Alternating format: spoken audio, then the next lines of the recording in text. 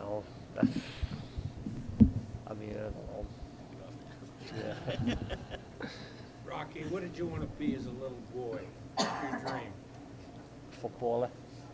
Oh, Soccer football? player, yeah. Yeah. I played football, I played, you know, soccer, it's different than this soccer or football. I played football first, I was keen at football. And then I went over to boxing gym. I found the boxing gym in my local estate. Keeping fit with football, had my first spar, took a few smacks, cutting over. I enjoyed it. And from then, the football just went to the side, and then I stayed off the streets. I just didn't want to hang around the streets and be a nuisance. So I put all my time into the gym. I missed out on, you know, that age of 15, 16, 17 where you drink, everyone can go out, and I missed all, left all that and just stayed in the gym, stayed boxing. My dream, I held the British title back in England when I was 10, and that was my goal. And then I won the British title, so I was at 10, and then I was professional. I got the belts. I had a world title belt around my waist when I was 14.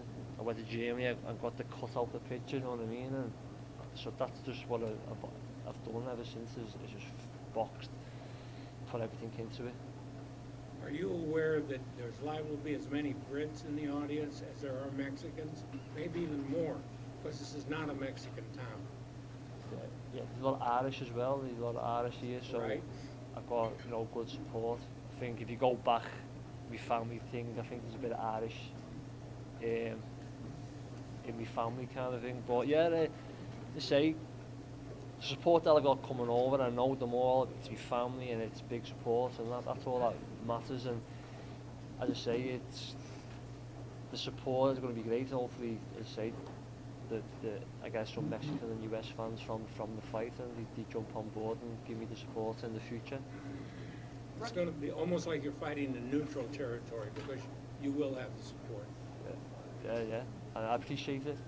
As I say, I appreciate the support from everyone, and then, you know, even with it being Christmas in a couple of days and people are coming over spending money to come and see me fight, and that's a, you know, big motivation there and stuff, and I'm very, you know, blessed with that. I appreciate it.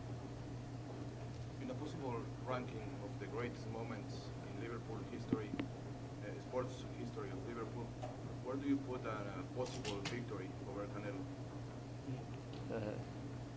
Well, Liverpool winning the Champions League final was the big one. Yeah, I think it'd be massive. It'd be big. I think. One of the top 5, maybe. Yeah, definitely. And I was trying to get some history if a Liverpool fighter's ever fought in the Garden. I have to look it up and see if I'm the first scout to go and fight there as a world champion. I think hopefully they have an open top bus for when they get home, when they can drive around the city with the open top bus. But yeah, it'd be big for Liverpool, for my city, and also for my country, and it's going to be great. How you doing? Hi, man. Yeah, good. Yeah. What does Canelo do great, and what do you think you could take advantage of what he does? It's not, you know, he's not many mistakes he makes. He's, you know, complete elite fighter experience. He's been at the highest level, and he's fought top fighters now. But you got to start somewhere, and you know, he started with Mayweather, and he's gone from there, and I'm starting with him, and hopefully I capitalise on it. My trainer's got that covered, the things that he's seen, that he's pointed out, we've worked on. So, you know, the things that I seen on my own and Jamie's seen, we're on the same page. So we've worked on some good stuff, and hopefully Saturday night it comes through. I talked to some of your sparring partners. They said your power is something different. Do you think you don't get enough credit for your power? Yeah, I don't know, because I'm not like Hulk Hogan. I mean, I've got the big muscles, the abs, and I've just got this skinny power, and it's all about the timing. You know, I think I time the shots well, and once I get that timing good, my power generates. But yeah, it's to say, yeah, I think just natural skinny power. Sir, we spoke with Eddie Hearn, and he mentioned in a very funny way to say that when you give a proud British a carrot like this, he's gonna do everything to have it. So, what do you think about this? Yeah, yeah. That's what I say. Like, I'm just come here um, as an opponent. Like, oh, I'm here. Let's get in there. I'm coming here as a world champion. The time and effort I've put in over the years to want to get to this point is here. So I'm going to give it everything. You know, I know there'll be times where I'll have to dig deeper and you know, bite through and go, and I'm prepared to do it. I'm prepared to do everything I can to get the victory, and that's all I've trained for, and that's all I want to do. I'm a fighter, and if I need to say it, but to dig deep, I will. What is your opinion of the Mexican boxing? I mean, history. Great. You know, big fan. I watch all the fights, and big fan of the country. I've been there 6 times on holiday. I was there for Christmas just gone. But yeah, as I say, some great fighters have come from there. Some great fights. You know, and I'm fighting one, and that's great. I love it. Finally, in your social media, you put a photo I like a lot, and you put it actually outside one day. Yeah, I just mentioned that before. And it was coming on a weekend break after a defeat, after finding out my mum had an illness, a defeat. I come here and, you know, as I say, done the tour, and one day I'd love to fight here, and never thought anything. Just got back in the gym, got fighting, kept working, and now it's presented itself, and I'm here as a world champion, top in the bill. So what a story and what a journey it is, and as I say, I'm enjoying it all. So one day and the day is here. Yeah, one day and the day is here, and I say to anyone out there in life or in sport, don't let a defeat define you, don't let anything get you down, just stay positive, keep working hard, don't listen to anyone who's saying you can't do it, and I think I'm a little bit of an example of that. The first start this year, I had no date. I didn't know where I was going in my career. I was driving the gym for 6 months, not knowing when I was fighting. I kept positive. I was down at some point, like where am I going with my career? I got a phone call, going over to Germany, fight for a world title, 5 weeks. Yeah, I'll be in the gym, I'm ready, go. And I took the opportunity. Now this second half of the year, I'm a world champion fighting at Madison Square Garden.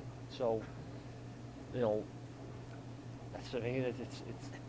That's it. I keep saying I'm enjoying it, and that's all I can do. And as I say, Saturday night comes, I'll be in fight mode, and I'll be ready to give it everything. Whatever happens Saturday night, how much bigger does this make you in the UK having fought Canelo? I think I might be up there with Joshua, I think. But no, it's big. It's a big, obviously massive marquee. It's a big fight, and it's only Joshua back at home that's doing all the big fighting film in the stadiums, and I get this done Saturday. Maybe me and Joshua could be joints in Wembley, 80,000 each. But yeah, it's massive. It'd be massive. So I've got to get that done first. How badly do you want to fight Callum Smith again? I'd love that fight. As I say, I'd take any fight, and that's what I was saying. Like, I defeated Callum, and then I won WBA, where he world title before him. Do you know what I mean? And obviously he's the #1 now. He is, you know, and I'll take that fight. Obviously, you're asking the question where, but I'm not even looking at that. I've just got to focus. The biggest fight is in front of me on Saturday night, and that's it. But I've always said in previous, if the phone rings off my management, the fight, yeah, when, I'll do it. I need to have fighting. I need to know. I just like fighting. I just like having a date, having a fight, and working towards it. And I'd take any fight, but this is the biggest one. If I can even imagine, so I'm not looking past it. All right, one more question. Have you seen the little Nick under Canelo's eye, and what do you make of him coming into the fight with like a little Rubicon? Yeah, I've seen obviously pictures of people title, but no, I haven't looked into it. He's got a cut, and we'll see what happens on Saturday with it. But I haven't. I'm okay, so that's all that matters. I'm worrying about myself and what I've got to do. But yeah, but leave it to him. It's down to him. All right, thank you. Good job.